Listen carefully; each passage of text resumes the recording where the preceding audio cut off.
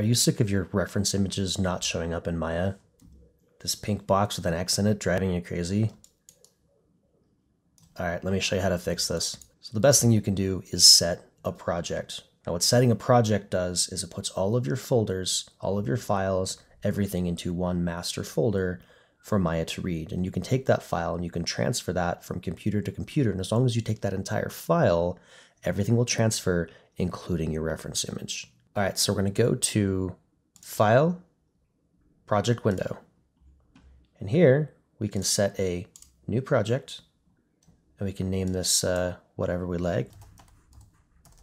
I always like to add _Maya at the end so I know what I'm looking for in my project if I've got other files with other software involved. And then you're going to go and find out where this location is.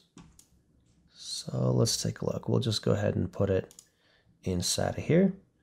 And we're going to select this as the file path. Now what this is going to do is this is going to set up each of these as a folder.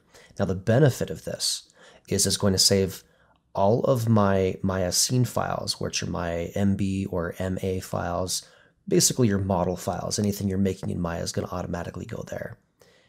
You export images out, they're going to go here. Source images, that's where you're going to put your source images so Maya can find them. Autosaves, that's also nice to have. It's not needed for Maya to run. However, this is really good housekeeping to make sure that all your files stay where they need to stay. If you find yourself hopping from computers, you're going from the office to home or school to home or wherever, if you bring your entire Maya file with you, everything in this project will stay put. That way when you open Maya, you're not going to lose your reference images, for example. So just hit accept. And now make sure to go File, Save Scene As. Now name whatever you want this file to be named. I like to do whatever the name is, _001. This ensures that every time I save, I can up that number to _002, 003, etc. Save As, and now my project is set.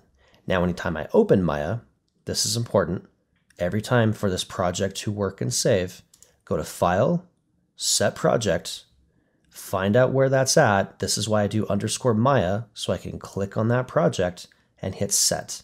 Now, anytime I save in this file setup, it will automatically save in that project. Again, I can do a save as, and I'm good to go. So now let's take a look at adding the reference image. The first thing we need to do is set the view to front. This is important. Once we have our front view set, go to View, Image Plane, Import Image. Now, as long as I have put my image into the source images folder of my set project, like this, grab your reference image, like so, find your source images folder, paste it in. You click on it, comes right up. Next thing we can do is scale appropriately. Now to make sure I can see through my model to my image, click this X-ray button right up top. Now I can make sure to get my reference art into my project and make my art look just like my reference.